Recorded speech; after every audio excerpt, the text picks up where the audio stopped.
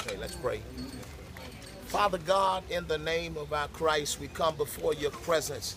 Dear God, with heavy hearts today. Dear God, we come lifting up this mother. Lord, we lift up this father. Dear God, the violence has taken another life. Dear God, as we've lost this angel, dear God, we pray that you would lift up this family. Dear God, not only has this family been bruised, but a community has been hurt.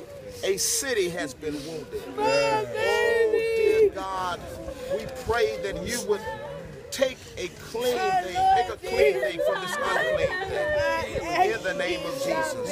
We speak healing right now. Dear God, we speak courage right now. Transform our neighborhood. In the name of Jesus. In the name of Jesus. Cover our children, dear God. Allow them to be able to walk in their neighborhoods like other children walk safely in theirs. In the name of Jesus. I know that you can. I know that you will. Lift us up where we belong, dear God. Have mercy right now.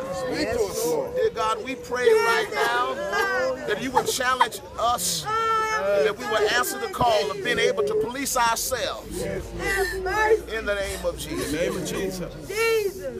We love you, dear God. And in spite of it all, we pray that you would use the innocent blood of Amari to produce a revolution. We pray that his innocent blood would cause people to look in the mirror at themselves.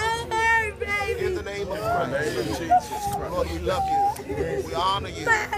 Lord, we pray that you would soothe the pain this morning. Soothe the pain this afternoon.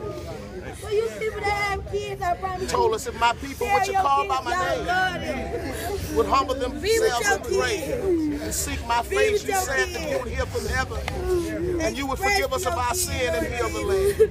Heal the land, dear God.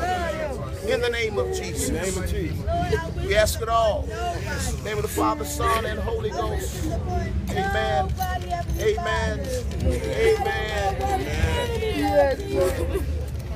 This is unbearable, babe. This is unbearable. Father God, Father God, Father God. On this day we ask for you. We stand by you, Lord. We need you, Lord.